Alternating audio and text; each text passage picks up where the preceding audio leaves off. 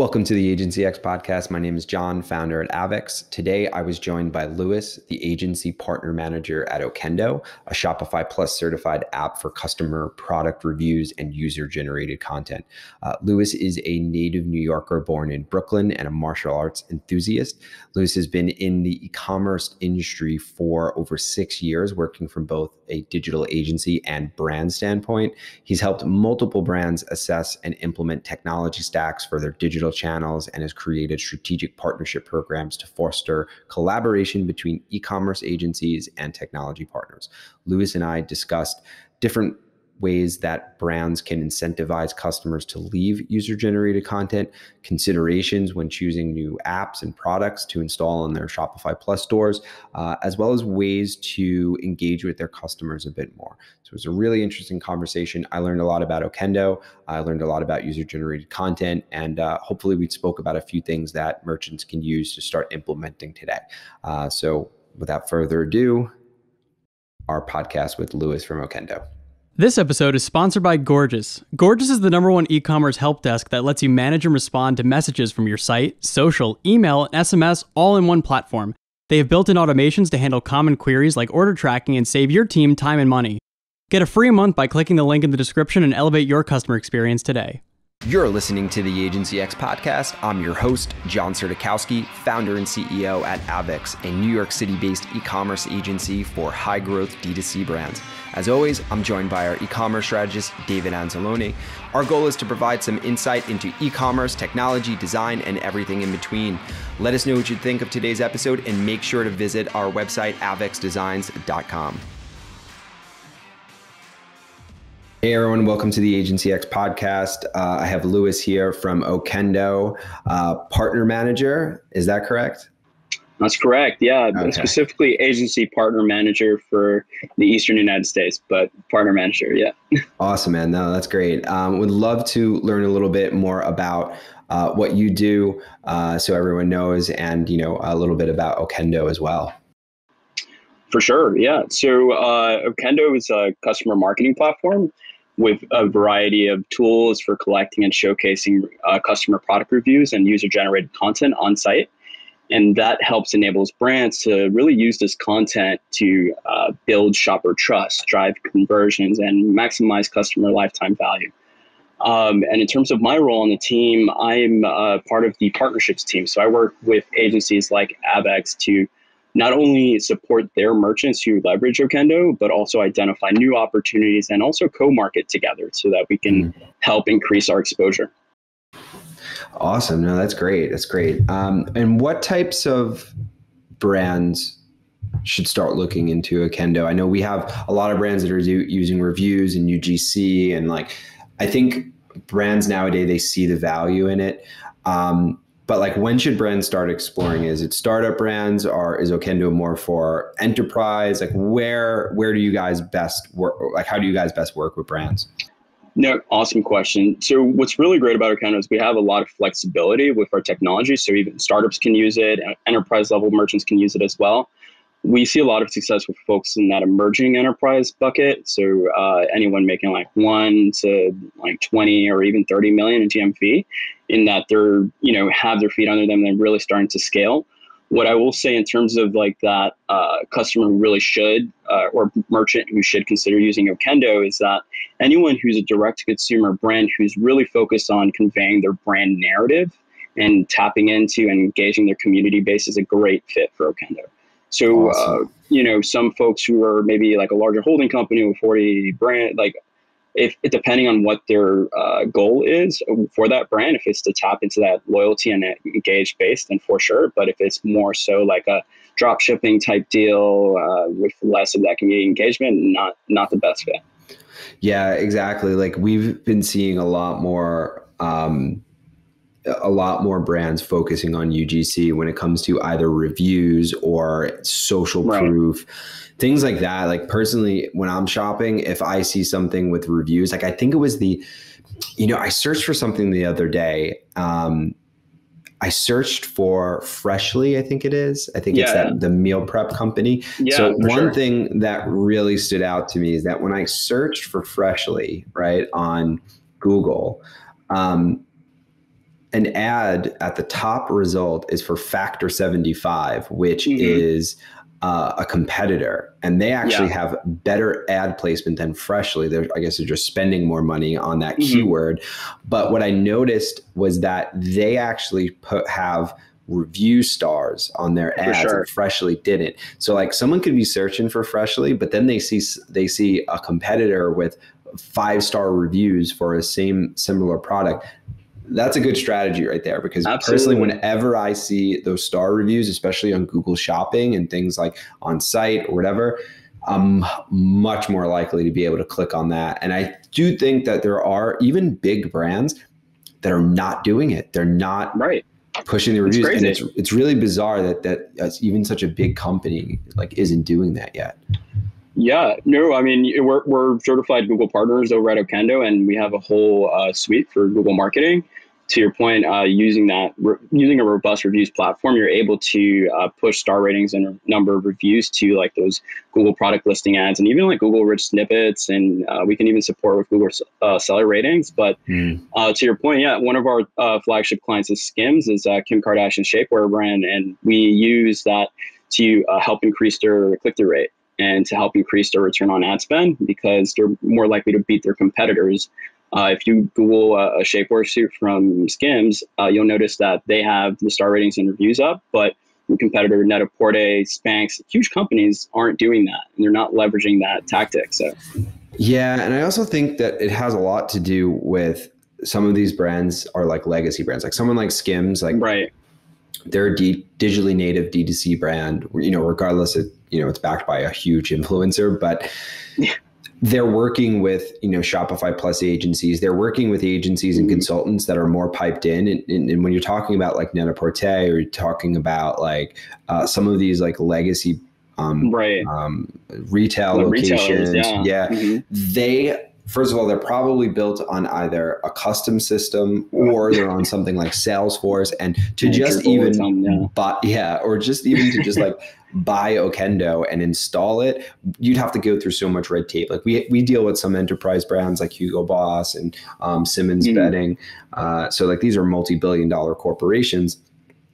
Great brands to work with. We're super thrilled to be working with them, and we do some amazing work with them, but they are a lot slower to make decisions and to move on certain things, where a brand that's digitally native D2C, they're looking to do things fast, right? Yeah. Some of these bigger companies, even though they know it's good, they might just not have the resources to be able to implement it or like bring on a vendor or, buy the product. So the bigger you get, which is great, more opportunities, but it's like just so harder to move on certain things. And that's like a common problem. And I think a lot of brands are like starting to notice that, like the bigger brands, and looking at the D2C brands being like, hey, we got to move fast because they're eating all of our food. And the eyeballs are lingering on their ads, and so I will say though, those larger companies, who are so well established, they are uniquely positioned in that they, depending on the type of company, right? I'm thinking of like more of like a holding company that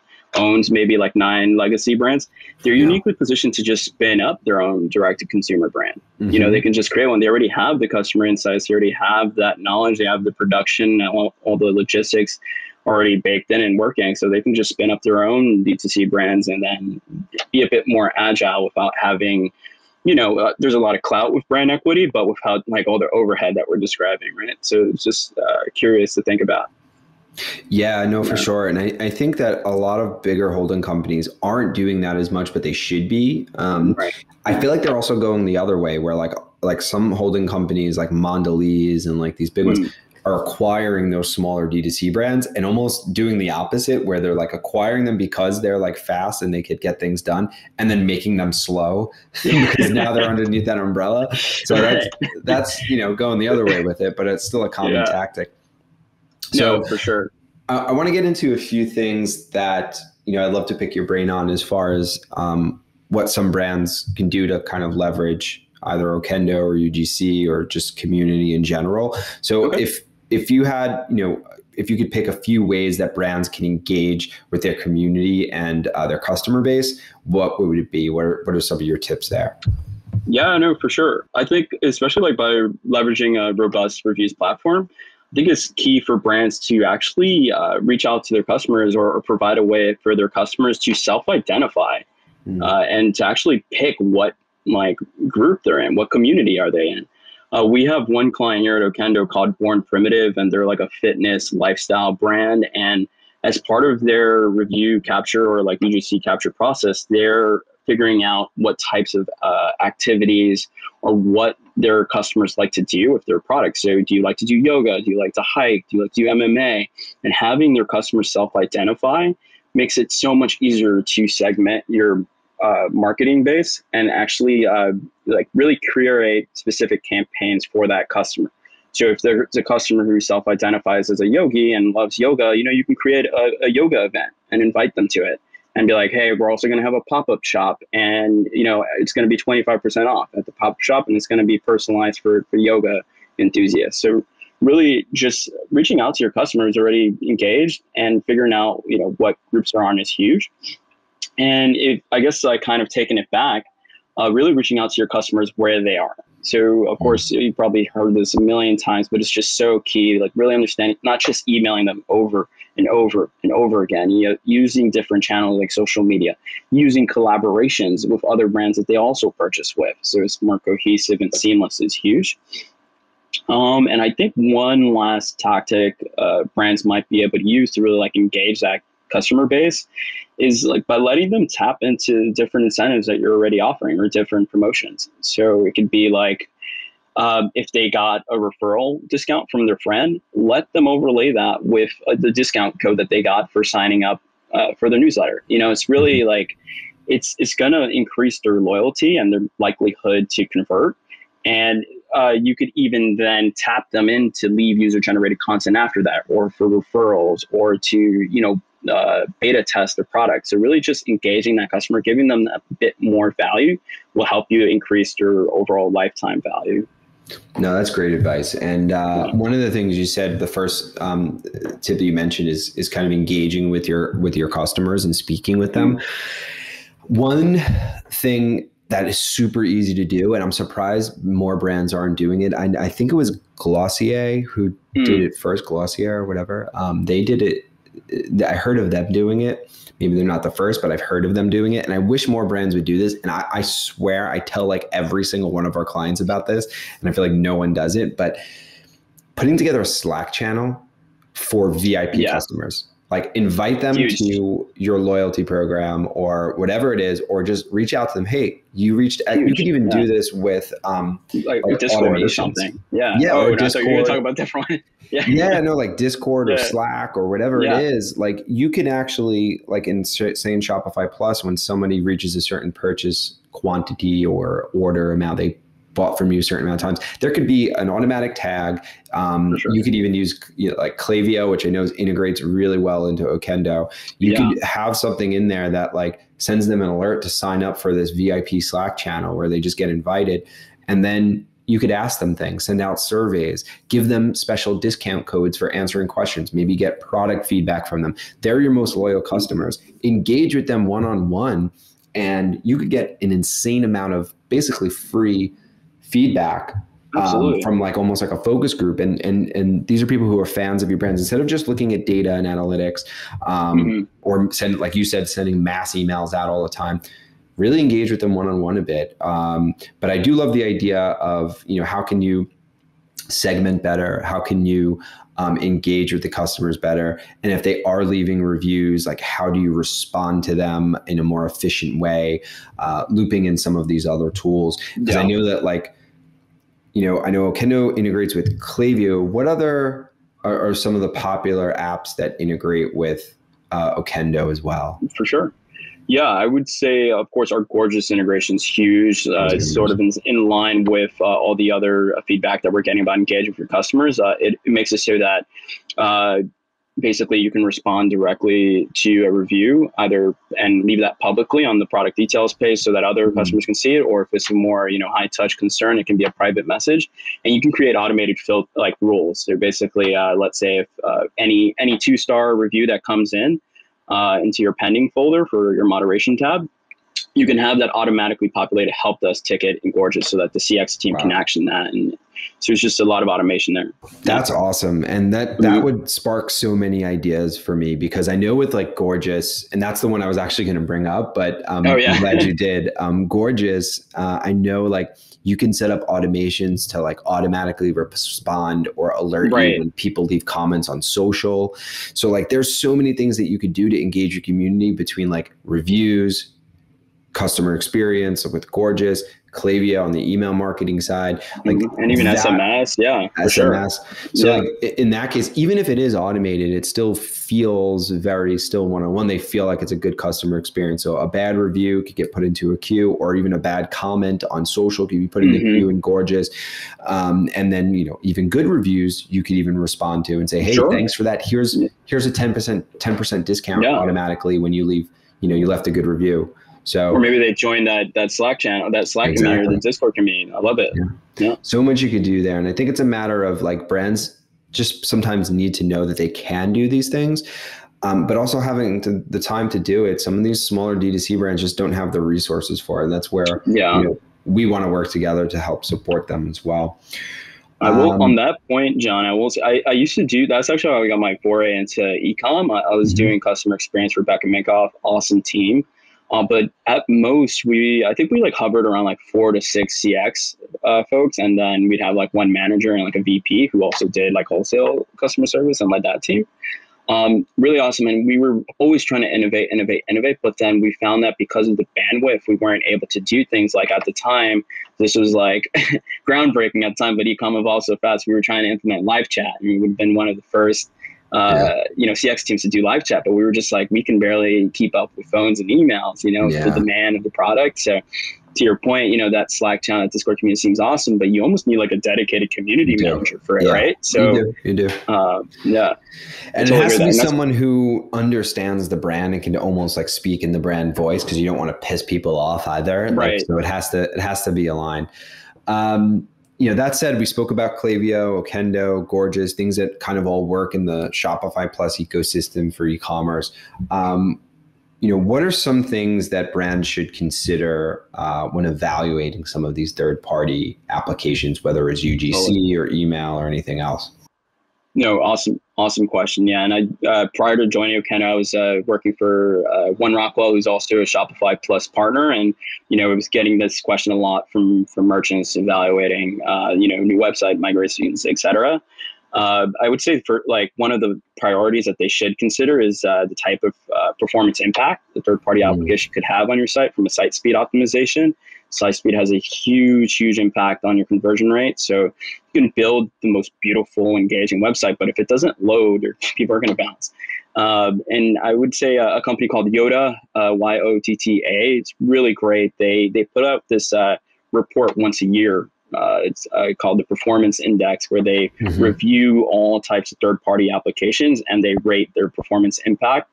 And also ask the technology company like what size their headless view NPM package is. Like, for example, Okendo is just 14.4 kilobytes, so little to no performance impact. So really just using those resources out there like that Yotta report, asking technology partner what their package size is and have they had any issues with the performance impact is huge. Some other tips is understanding what type of resources you would get from the technology partner. You know, like, do they have live support, or is it just like an email center? Do they have a dedicated success manager? Do they have, you know, what are the protocols, to your point, if there's an emergency or a red flag? And is anything, you know, in terms of like timeline, how long would it take to integrate the technology? Let me see, what are some other things? I would also just kind of figure out like what's in their roadmap. You know, we would see this a lot when we were scoping out projects over at 1R, and it's just like brands were willing to pay thousands of dollars to custom build something, and we would just let them know like, hey, our partner's working on this. It's in their roadmap for the next quarter. You can save 10, 15, 20 grand if you just wait a couple months. So really just asking the technology partner, like, hey, what features do you have coming up and coming? And it can help you save money by not customizing, or maybe you don't need to purchase a separate third-party app because the feature will be covered. No, that's great advice. I mean, I think the performance is the biggest thing, because for sure. especially with smaller brands, I feel like a lot of times we'll get a company that's like, they just grew, maybe they went from startup to now they're doing 3 to 5 million or something. And Absolutely. they we're surviving with like a pre-made theme and they have like 50 apps installed. And it's like, they're like, my site is so slow. We need to redesign it. I'm like, I was like, well, I can tell you why. And, sometimes brands, they're just, when the smaller team, they need like these quick solutions and they're just installing like apps like crazy. So that's good to know that the package size is really small. And that's a good question to ask. And just being, intentional with what you're adding to your store, understanding that everything that you add is going to, most things that you add are going to impact load time. And even when you uninstall something, it leaves behind some code, which can keep it bloated and keep her performance. So like, it's really important that you do that research. And you try to be mindful of who created the app, what the reviews are for it, if it's going to impact load time. And I do like the idea as far as roadmaps goes, like understanding what's going to be released in the near term, long term, where, what are some of those things that they could look forward to? Because that also might interest a brand in, or interest a merchant into buying that product, because they're like, oh, maybe this isn't out now, but next quarter it will be. So let's get ramped up on it and get prepared for this new release that might be coming out. So understanding what that roadmap is. I also think that, we didn't talk about price too. I think that's something that they need to evaluate and see that's important. For sure. Also, just because something is more expensive doesn't mean that it has more robust features either, right? And just because something is cheaper doesn't mean that it's going to be the perfect solution too, just because it's in your budget range. So figuring out what your monthly fees are is important across all the different products that you're adding to your store, and then really like putting them side by side and saying, well, yeah, this product costs so much more and it has more features, but I'm not even using some of them. So like understanding what you need the core technology for, and can the product grow with you? Like if you go from 3 to 30 million and you need some more robust features, is that product going to grow with you and scale with you? So I think that's also important to touch on as well. Absolutely. And even if it's going to if you're going to scale internationally, do they support the languages? Do you have to pay more money for more stores, et cetera? And on that same vein, really understanding what that technology application integrates with, does it play along with the rest of your technology stack? I mean, maybe there's even like a bundled offer that it might have that you could use it as a negotiation tactic for leverage. So, understanding where they fit in the ecosystem and do they collaborate well, No, that's all super important, all really important. Now, when it comes to user-generated content, whether it's reviews or social proof or putting things on the site, what are some recommendations you might have for merchants to incentivize their customers to be able to produce some of that content? Because I know that, I'll be honest, I don't really leave reviews too much. And a lot of people tend to leave bad reviews more often because they want to write a review or like post something when they're upset, but when they're thrilled, they're less likely to do it. So how can merchants kind of incentivize their customers to leave a review or post something? Yeah, for sure. We've seen a lot of merchants leveraging rewards in the form of coupons or loyalty points in order to incentivize folks. So you can envision with that review request email that gets fired up, it would be like, hey, if you leave this review, you can get a 10% discount or a certain amount of loyalty points, et cetera. And what we'll do at Okendo is we'll actually dynamically increase that incentivization based off what step they're in that review process. So step one, where they're writing, the review itself, leaving a star rating, et cetera, it might be 10%. And it will kind of entice that customer to leave a picture or leave a video by offering a larger discount. So it's having it dynamically increase the incentivization to keep the customer engaged and keep them moving along the process. Back to like our original point where we were speaking about engaging with your customer, brands could ask their customers, like, what kind of incentive would make you likely to leave a review, right? Like, hey, do you want like a discount or would you be more interested in like a free gift with purchase on your next order or like free shipping, like engaging with your customer and figuring out what they want, like what motivates them. Customers are pretty vocal. And I would also say like figuring out ways to reward your customers outside of the standard incentivizations is key. Like offer to give them like free beta test access to product and then leave a review on that, you know, rather than just the UGC on what they purchased. Like, hey, we know you bought our joggers and you left a review on that, or maybe they didn't engage. We're actually beta testing shorts using the same fabric. We'll send you a free pair or whatever. And then if you can leave user generated content. It's really great for like micro influencers as well, who have that type of like a customer base or an audience base under them. So really just engaging with the customer, figuring out what will incentivize them, offering variety, and then dynamically increasing the reward to keep them engaged and to keep them moving along in the process. Yeah, and I think one of the things to do there too, when you're actually sending out the request to write a review, correct me if I'm wrong, but I think there's ways to change the delivery time of like that notification in Okendo. And I would advise brands to test how that, test the time that you're sending it to, because sometimes it's good to get it like right after they buy the product. Sometimes it might be good a week later or a few weeks later after they've used the product enough to really like it and leave an honest review. But I do love, of course, rewards and like VIP offers and ways to incentivize them to be able to leave some UGC. So I think that's like almost like a no-brainer. I think there's also ways to utilize SMS too there. Totally. Yeah. How can you send out a flow that's going to bring them back to write a review, but also use it as an upsell opportunity or a cross-sell opportunity? If you have a comparable product that's going to pair well, if they liked it, they leave a good review. How can they, get them back to the site to buy more? So I think there's return on investment there. It's now you have a piece of content that a customer brought that's going to help you increase sales.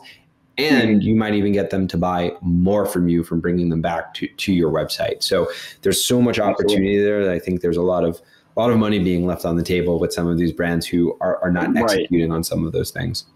Yeah, no, for sure. And I'll like going back to that integration with Klaviyo, like Okendo, we really focus on creating the best customer product reviews technology out there. But we really use Klaviyo and our integration together as a powerhouse for email marketing. Like that way you can A/B test your review request emails, and any of those design elements that you already built out in Klaviyo, you can bring over to those review requests. So it isn't like this weird one-off email that has minimal design. It's the same elements that you use across all your email marketing campaigns.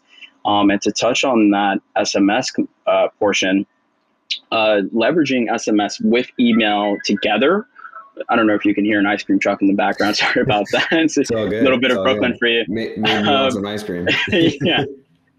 You can leverage the technologies together to increase your the likelihood of you getting the review in the first place. So, for example, if you have access to a customer's number, you can send them the review request through text. If not, it'll automatically fire it through email, or vice versa, et cetera. Awesome.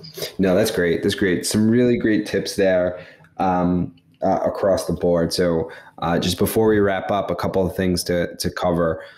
Some tips on engaging with your community, engage with the customers, find out where they are, talk to them, whether you're using Gorgeous or Slack or inviting them to VIP channels. Another thing, as far as like you need to do your research as a merchant when you're looking into apps to add or SaaS products to add to your store, just don't start adding random things. You want to do your research. Right. How does it affect performance? What's their technology roadmap, and how is that going to impact your business? What's the cost, short-term and long-term? And can it scale with you? Is it going to grow with you? Which I think is super important. And the last thing that we touched on as far as incentivizing customers, you want to be able to offer them rewards, whether it's VIP or discounts, depending what matches your brand. And also test, and test again. How can you test the times that it's sending? Can you test different things with SMS and email, and just really do A/B testing across the board to see what's performing the best? Absolutely. I think these are some really great takeaways when it comes to UGC and when it comes to engaging with the community and incentivizing people to be able to produce user-generated content. So awesome. Really great, man. Did you want to touch on anything else? I think we hit it all out of the park. I would say if there's anyone who's interested in learning more about Okendo or continue the conversation, reach out to me on LinkedIn. My name is Louis Espinal, or you can reach out to me via email. It's just louis.espinal@okendo.io. Awesome. So thanks for having me, John. Yeah, of course, man. Thanks for coming. We'll put the links in the description and in the comments and stuff so people could check out Okendo. And of course, we're Okendo partners as well. So it would be, if anyone has any questions about Okendo, we're happy to give our opinion and be able to help with any integrations or custom setups. Thanks so much, Louis. Really appreciate you having today. And I'll talk to you on LinkedIn. Awesome. Thanks, John. All right, thank you. Talk soon. Bye.